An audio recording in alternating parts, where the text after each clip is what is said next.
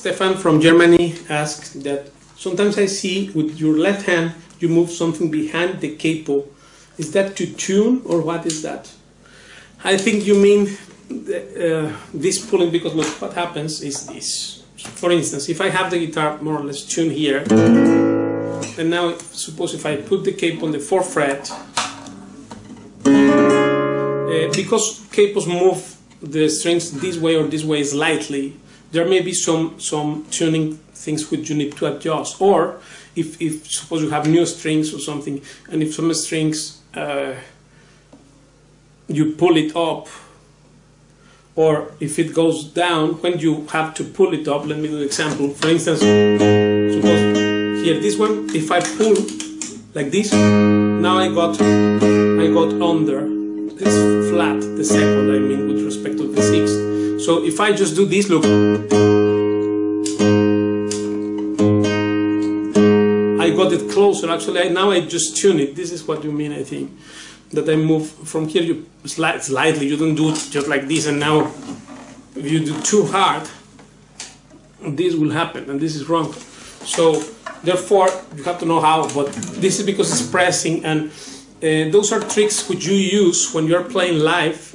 You have to adjust things. Suppose if this is string, I will put it low,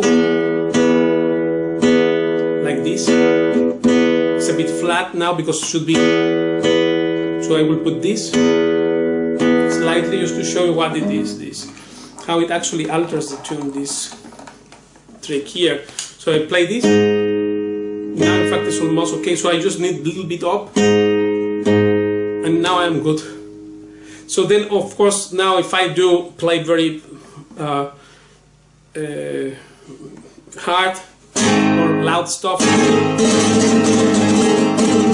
something like this, and then the string goes down, then I need to pull it up. Sometimes it's better option to just move this than to go with the machine head or with the peg up. Because if I, suppose if I raise here this, look,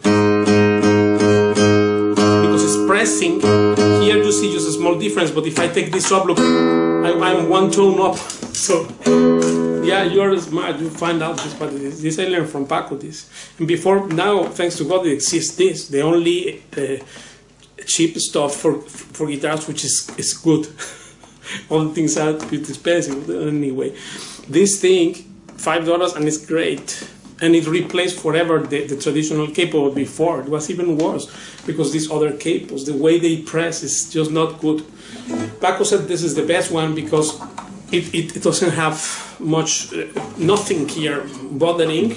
It allows you to do chords like this, which the other was just a nightmare. You have to switch change fingerings to get there, and it doesn't scratch the guitar here. Although careful with the villa, with the thing that. If this is this model, that's the best. There are others who are have some device here which sometimes scratches this part of the fret. Well, anyway, this is the answer to your question about this stuff. Because to accommodate things with the capo on, the worst alternative is to move the here in the headstock, the machine head or the pegs if you have. It's better to try to adjust this with slight movements of the strings to match temper. It has to be tempered. Luego que descubrí ahí la improvisación. La improvisación es algo que yo pienso que cada músico del estilo que sea, del clásico, del flamenco, de cualquier otra música debería aprender, porque la improvisación te da mucha libertad y a la vez te da mucho conocimiento de dónde estás tocando, de cómo estás tocando, de qué armonías están en cada momento, ¿no? Muy bien. Pablo. Sí, Paco, ¿qué es para usted la música popular y qué es la música elitista? Yo creo que la música elitista es el refinamiento de la música popular. Por ejemplo, el flamenco. El flamenco originalmente es una música popular, la música del pueblo de Andalucía. Pero creo que ya no le pertenece más al pueblo, porque de pronto habemos gente que nos hemos pasado toda una vida encerrados, puliendo esa expresión popular. Entonces ha llegado a un nivel en el que el pueblo ya no tiene acceso, sobre todo a los matices que vamos consiguiendo la gente como yo, que nos pasamos muchas horas elaborando esa música.